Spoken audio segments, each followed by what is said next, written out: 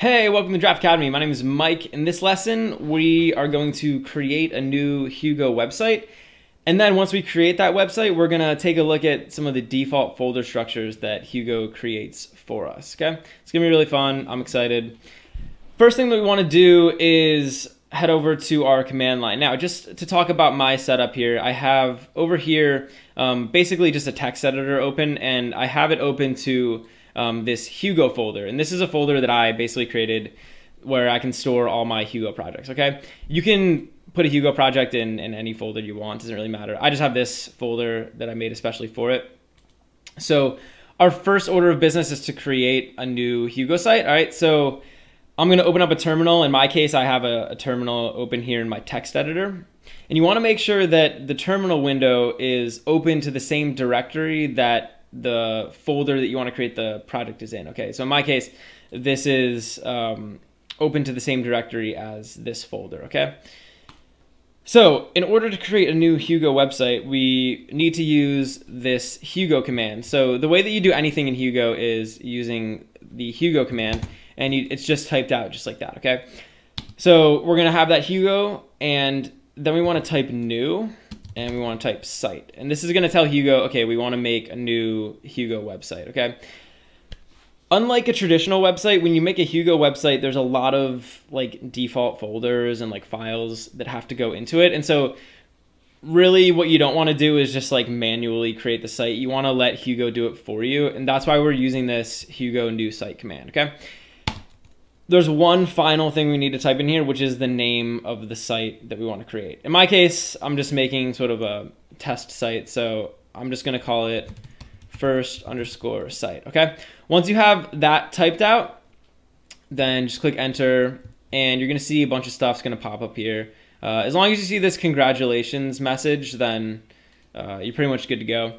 If you get an error, it's probably because Hugo's like not installed or it's not in your path variable. So let's take a look up here and see what actually got created, okay? So like I said before, we have this Hugo folder, and then we have this new folder that just got created, which is called first site. And it's called first site because that's what I passed into the command line, okay? So there's a bunch of different folders that get created by default, and I'm just gonna kind of talk through briefly each one. You're not gonna fully understand what each folder does, you know, at this point, just because you don't necessarily know everything about Hugo yet. But I'll just give you a quick overview of kind of what they do. So the first folder is called the Archetypes Folder, and this is probably a folder you're not gonna be using too much, unless you're kind of getting more advanced with Hugo.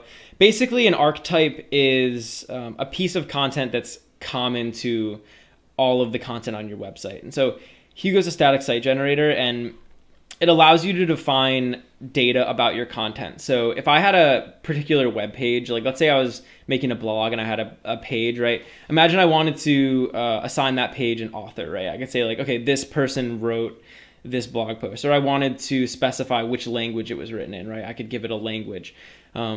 Hugo lets you define data about your content, okay? So it's like metadata, right? Data about data. And you can define some of that data about your content inside of an archetype, okay? And all of the archetypes go in this archetypes folder. Next folder is the content folder. This one's kind of obvious. It's basically where you're gonna store all the content for your website, right? So any, like if you're writing a blog, like you'll put all your blog posts in here. If you have like a different kind of website, you know, any web pages that you create are gonna go inside this content folder. So the content of your website goes in here, kind of makes sense. Next is the data folder. The data folder acts as kind of a database for your website. So we have a static website that we're building, obviously. So you're probably not going to be using some like database, just kind of by nature of a static website. But you can actually have data files. And so for example, like you could have a JSON file that has a bunch of information in it, and then you could pull that information from the JSON file and put it into your website, just like you would a normal database. And this data folder is where you would put any data that you'd want to use on your website. Next, we have the layouts folder. Hugo is a super powerful static website generator, and so you can define really complex layouts for your website. A good example would be, imagine that you wanted to have a header and a footer on every page of your website, and you wanted them to be the same across the entire site, right? So I wanted to have the same header on all of my pages in my website, and I wanted to have the same footer on all the pages in my website. Well, that would be a good example of a layout, right? So I could, basically write like a header.html file or a footer.html file. I could throw those files inside this layouts folder and then, basically add them to every single page of my website, right? So we're going to get into layouts a lot, and there's a lot that you can do there, but that's kind of just a basic overview of it. Next is the static folder. This is a really important folder because this is where you're going to store all of the static elements of your website. So a static element of the website would be something that doesn't change, right? So it could be like an image or maybe a CSS file, it could be a JavaScript file. Basically, something that is just like not going to be changing page to page, right? So that's, a lot of stuff is going to go in this static folder. Finally, we have the themes folder. Hugo is, really user-friendly, and one of the ways that it's user-friendly is it allows you to use a pre-built theme, right? So if you're somebody that doesn't want to create your own layouts, create your own templates, right?